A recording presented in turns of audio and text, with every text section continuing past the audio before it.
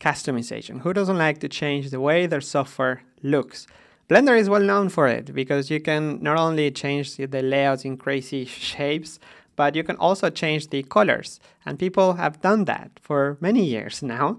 You can change the basically everything in Blender, every property, everything has a property, a color, and now in 2.8 even more options that you can change. So for example, in 2.7, I made over the years, I worked in this one called Flatty Light, which is a light very flat and a bit bright to work in during the day. And I quite liked it actually. Then I made a dark version of it that it was a bit tinted, it was a bit more contrasty, but I kind of liked it over time. This actually got picked up for being part of the Blender 2.8 default. Then we removed the coloring. If you follow these videos, you probably are familiar with it. So over time, we ended up with this, the default Blender theme. It's a dark theme with a blue accent, and that's pretty much it.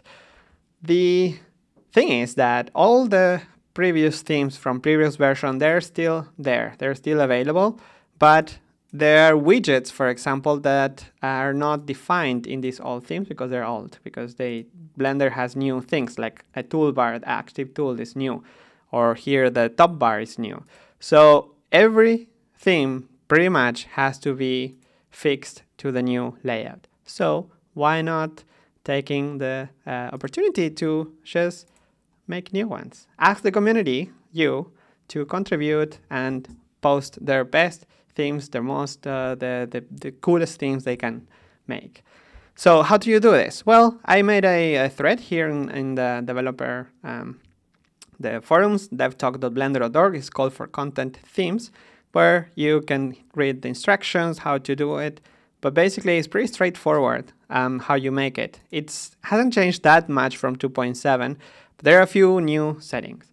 So in the user preferences, I would recommend you, in order to make a new theme, is to reset to default, because there are new properties that we already set up that didn't exist. For example, the roundness of the widgets, or they are not defined in the old themes because this option didn't exist in 2.7. Now it does. Now you can change how round a widget is going to be. For example, there is a new editor outline, which is a line between the editors that makes it a bit more clear to read which editor you're in. And that wasn't in 2.7, for example. So you also have to change that. The icons, they are now monochrome icons. They have one color, which responds to the text in the regular, for the time being, in the regular kind of button. So this is how you can change it. You may want to change that as well. And the icons now have a context color.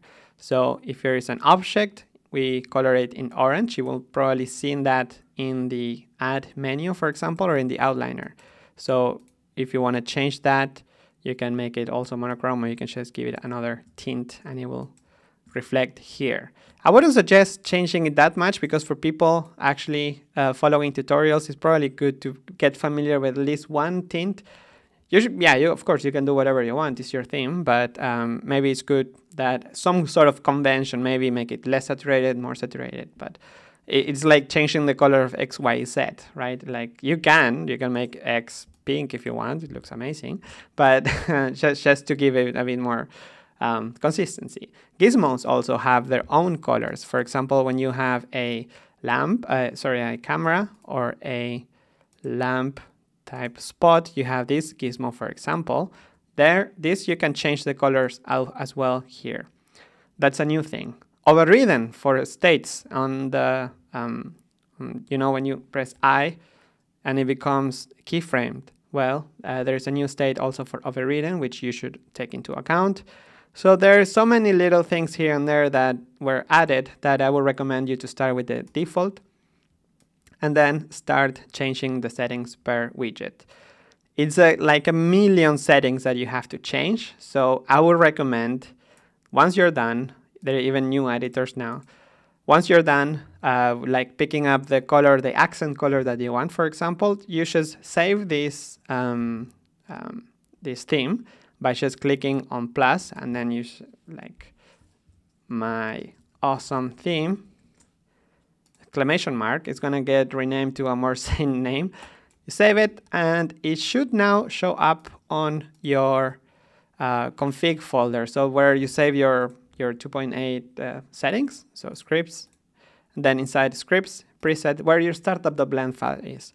Interface theme, and then there will be an XML file right here where you can just basically drag and drop in a comment in DevTalk, and it should show up there.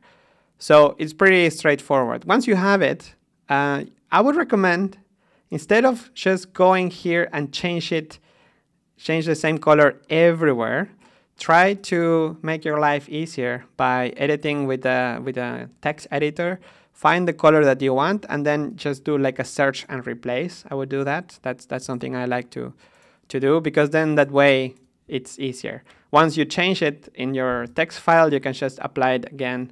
It's like my awesome theme, and it's gonna be applied here. So you can use a text editor to change it, and then come back and reflect it. I think that's easier. The theme editor in Blender could have so much improvements. Could be just one toggle, but it's work that it hasn't been done yet. There is a few new editors that you have to take into account as well. There is the top bar and the status bar. So the status bar is this thing here at the bottom. It's very simple. It has a header color, which you can just change, and a header text color, which is the text. So very simple. Other editors are not so simple, like the top bar, for example. This is just a heads up that if you want to change the top here, this is the header color. So the background is the header, for example. Then the tabs themselves, they're somewhere else. They're tab widgets now. So if you change the tab here, you won't find it. This is because it's a work in progress at the moment, how the tabs get their name. Before they were per editor, but we're thinking of moving it into a widget, the same way the color pickers and everything else works. But for the time being, you just don't spend too much time trying to change this. The tab active and inactive background currently are the ones that you can see, for example, in the other editors. For example, the 3D view, if you change the tab color here, it does change here. So for these kind of tabs, yeah, it works. But for the tabs up here and in the new navigation sidebar, you would find it in the user interface, tab here, tab item, tab inner, and inner selected. So inner selected is basically the background of the active tab. Text selected is the color, and this is how you can change it. The background itself of this navigation bar is actually per editor. So for example, in the properties, you should go here and you change the background navigation bar background, and then that way you can theme it. So yeah, the theming of Blender could use so much work, but we're close to the beta, very close. We have 1 week, and it would be nice to ship with some cool themes. So bear with us until this system gets fixed and go through it just to make it a bit more pretty.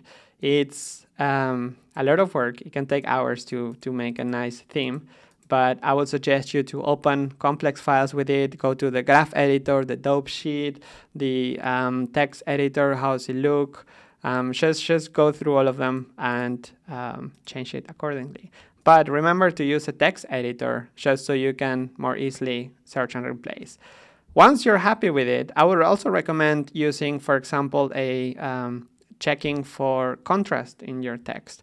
There is this very nice website, WebAIM, where you can basically give colors, give it colors to the text and the background, and it will give you a rating for the accessibility. So if it's actually visible for people that maybe have some visual impairment, or in general, actually, it's really good that the contrast is good enough for everyone and to not get tired. And yes, so I hope you are as excited as I am. I am very excited because the themes are really what make Blender different for everyone.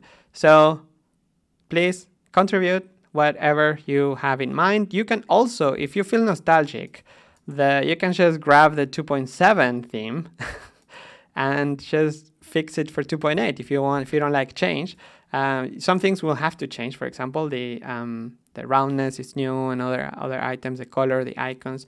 But there are ways to make it work. So thank you for watching, and I will see you very, very, very, very soon.